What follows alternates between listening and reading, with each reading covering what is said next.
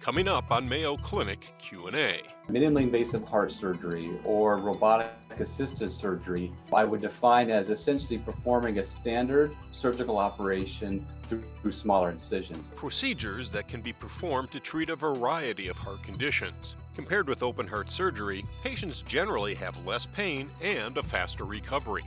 So there is a significant advantage in terms of getting back to work and back on your feet. Welcome everyone to Mayo Clinic Q&A. I'm Dr. Helena Gazelka, and February is American Heart Month. Advances in surgical techniques have made minimally invasive and robotic surgery an option for many heart surgery patients. Minimally invasive heart surgery is accomplished by making incisions in the right side of the chest and approaching the heart from between the ribs, instead of opening the sternum or breastbone, as is done in open heart surgery. So what makes someone a candidate for minimally invasive heart surgery? Well, we have just the person to tell us today. Dr. Phillip Rowse is a cardiovascular surgeon at Mayo Clinic, and he's going to share information with us. Thanks for being here today, Dr. Rowse. Thank you for having me. This is a great opportunity, and hopefully we can have a good discussion. Well, I always say that I like to learn something, and I know that I have something to learn from you, because when I was a resident doing anesthesia umpteen zillion years ago, we were not doing minimally invasive heart surgery at that time. In fact, the valves and things came after that. So thanks for being here. Yes, thank you.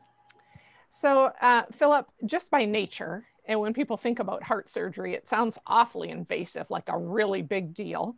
And so what do you mean when you say minimally invasive heart surgery?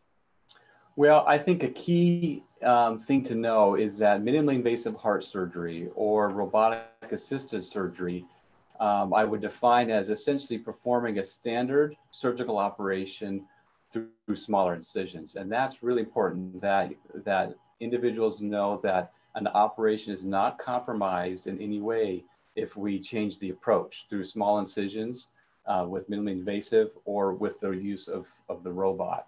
And so I think that's the key thing to first understand, is that the operation is the same if it's open or minimally invasive. So for our listeners, Philip, that might mean that they get the same procedure done, but that the healing time might be different. Well, that's part of it, absolutely. You know, a standard sternotomy, an incision down the front middle, usually keeps somebody in the hospital about 5 days. That's pretty average. And then they recover on the order of about 6 weeks.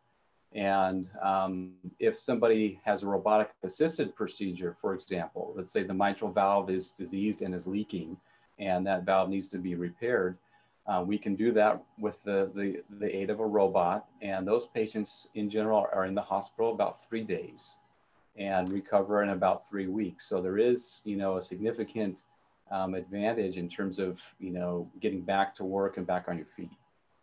Yeah, that's wonderful. Well, minimally invasive to me just means you don't make as big of an incision, which probably is not the complete story. But would you describe for us what the types of minimally invasive surgery include, and are they all robotic? Great question. So no, they're not all robotic. So a minimally invasive surgery, usually from a cardiac perspective, is coming from the right side of the chest. And we can do that with smaller incisions to, you know, either repair a tricuspid valve that's diseased or a mitral valve that's diseased. When we make the incisions very small, that's where the aid of the robot is very helpful. And the size of the incisions in that case are about the size of a pencil. When we do the robotic approach, there really is no bone breaking, and the degree of muscle cutting is also significantly minimized. So minimally invasive can come from the right side with a little larger incision, but not go through the breastbone. But the robot can shrink those incisions down very small, and really is the ultimate, if you will, with minimally invasive surgery. So Philip, I have to say that robots are a little bit of a, it sounds a little futuristic or like artificial intelligence. When I think of a robot, I think of it being programmed to do something. Do surgeons still participate when a robot is involved? And is this something that will replace actually people doing surgery at some time? Right, great question. We have cars that drive themselves nowadays. What about robots? Are they doing the surgery? And that is a really good question. So The robot, when we use it, there's 3 arms to the robot, and with each of those arms, there's a retractor or a needle driver or a forceps that can be utilized to do the procedure. And it's important to know that the robotic arms are really an extension of the surgeon's fingers. So the surgeon sits at a console, it's like a computer device, and with their fingers, they manipulate those arms, and very precisely, the robot replicates the surgeon's finger movements. And so the surgeon is performing the entire procedure with the aid of the robot. So the robot sort of commands or follows what the surgeon's commands are. It sounds a little bit like one of those video games or things that people play on television.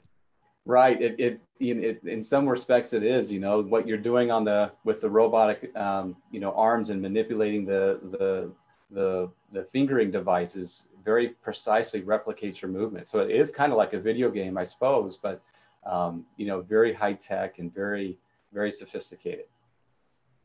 So how does this differ from having what we think of as traditional open heart surgery, where we think of someone going in and having their vessels grafted or something, or a valve replaced, something like that? Great question. So there are some key differences, and I guess the most obvious one is the size of the incision. If we were to do a standard open procedure, which we've done since the 1950s, it's important to know that an open heart surgery down the front middle is done every day of the week, and in many cases, that's the preferred approach. So there's nothing wrong with a traditional open heart surgery down the front. But there are some differences in terms of the location. So we move the incision to the right side of the chest, and with the robot, they're very small. The other difference when we do robotic surgery here at Mayo, there's always 2 surgeons involved in the procedure. So I alluded to the robot and this sort of computerized device that the surgeon sits at and manipulates the robotic arms. Well, we have another surgeon at the bedside that assists those arms, and that's a key role, that we always have a surgeon there. So there's some differences in terms of the number of surgeons involved in the case. So clarify for us a little bit, you alluded to it a little bit earlier, about what sorts of surgeries can you do through this minimally invasive technique? What would people ask about when they went to see a surgeon if it was a possibility for them? Right. So I think the repertoire of those procedures are expanding. And the most common one that we perform at Mayo is treating mitral valve disease. And the top of the list is usually a leaking or regurgitant mitral valve. And we can approach that with the use of the robot, or minimally invasive with a smaller incision without going through the breastbone. We also treat tricuspid valve disease with either incision, the minimally invasive approach, or with the use of the robot. There are some smaller tumors in the heart that we can remove with the aid of the robot. There are a variety of congenital heart defects, the most common of which would be a little hole between the chambers of the heart that needs to be patched closed. In some cases, we can do single vessel bypass surgery with the aid of the robot. And so our repertoire really is expanding, and we're becoming more comfortable with it. We've employed the robot at Mayo since 2008, and it's really been a great thing for both surgeons and patients. Sounds amazing. Are there any characteristics of the patients themselves that make them more or less of a candidate to be able to have a robotic surgery versus an open surgery? That's a very good question. And with every patient that we see at Mayo that we're considering the robotic approach to, there's a very highly rigorous selective process. I hate to use that term, but we always start with an echo test. We want to make sure that there's the valve disease that we can treat with the use of the robot, and that there's not multi-valve disease. If there's a stenotic or blocked up aortic valve and a leaking mitral valve, well, that's a patient who should have open heart surgery down the front middle. We always do a CT scan, from basically the upper chest down to the pelvis. To do robotic surgery, we still have to be on the heart-lung machine, just like the open heart surgery approach down the front middle. And so we need to make sure that there's not severe disease in the peripheral vasculature, the arteries and veins in the groin, and the big vein in the neck that we use to put somebody on the heart-lung machine. We also want to make sure that the patient doesn't have severe coronary disease, if the heart arteries themselves are blocked up in multiple sites and they have a leaking tricuspid valve, for example, well, that's a patient that should have bypass surgery to the heart arteries and valve treatment with an open surgery. To do the operation I alluded to, we come from the right side of the chest, and to do that, we have to deflate the lung on that side. And in some patients who may have very severe lung disease, we may need to do a pulmonary function test, for example, to make sure that they would be able to tolerate doing that to create space for the robot.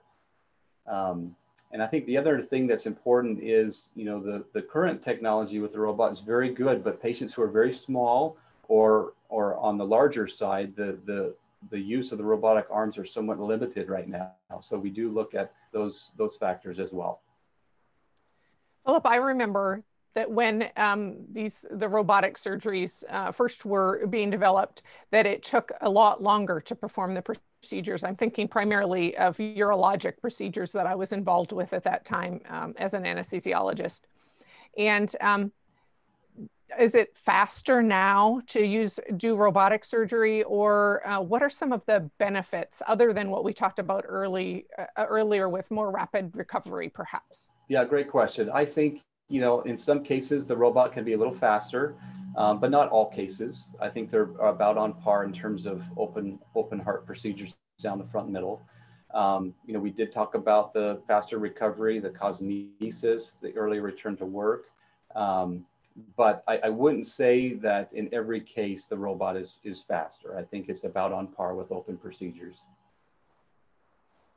Does it decrease? I know that if people have to go on to have subsequent heart surgeries, there used to be concern that if they'd had a sternotomy incision before or opening of their breastbone to approach the heart, that there was some risk with re-entering by that same approach. Does having had a robotic surgery initially help decrease that risk if someone needs subsequent surgery? Yeah, that's a good question. So, you know, having had robotic surgery from the side, you know, there always is a little footprint left behind anytime you do surgery, and that footprint is scar tissue. And I do think and do believe that there is a little less scarring when we come from the side.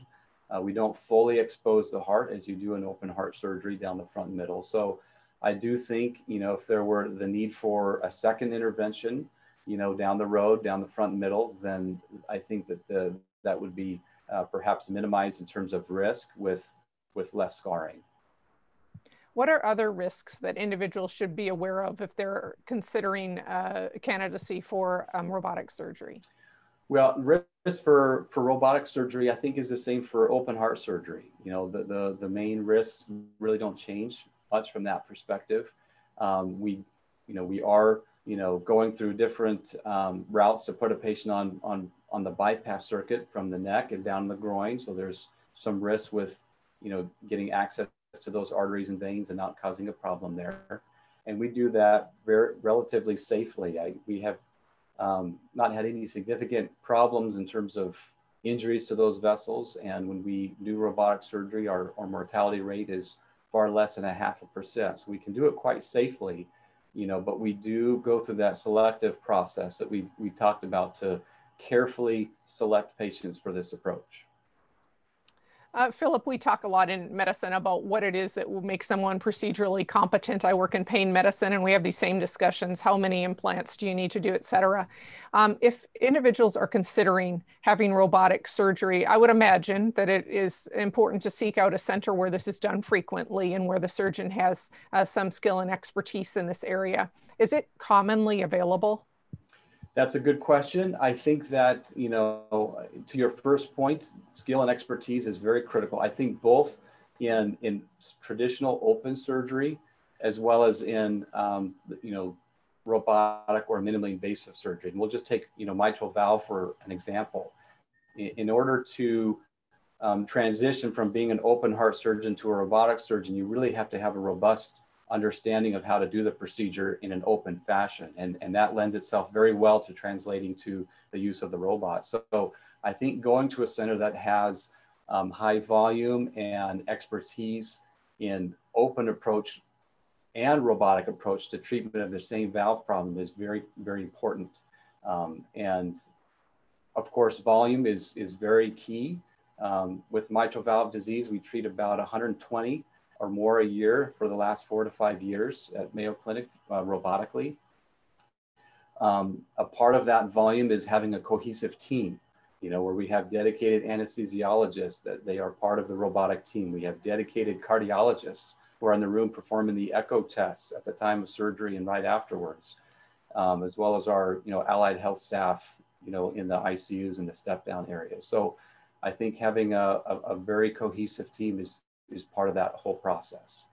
You know what you said about being proficient in doing the procedure in an open fashion, maybe even before becoming a robotic surgeon, sort of piqued my interest and made me think that I could imagine scenarios where you might start a robotic surgery and have to convert it to an open surgery. So obviously you'd want a surgeon who is, I don't know how often that happens, but obviously you'd want a surgeon who is facile in doing the technique either way.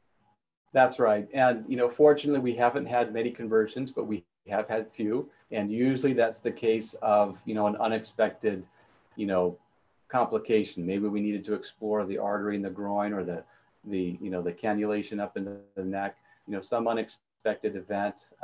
But those incidences are very low. How can our listeners find out more information? That's a great question. We have a variety of ways to do that. We are on Facebook at Robotic Heart Surgery Mayo Clinic. You can find us at Twitter at Mayo Clinic Cardiac Surgery. And if you go to Mayo Clinic website and in the search bar type in robotic heart surgery, you'll find a list of other sites to see videos and link to us.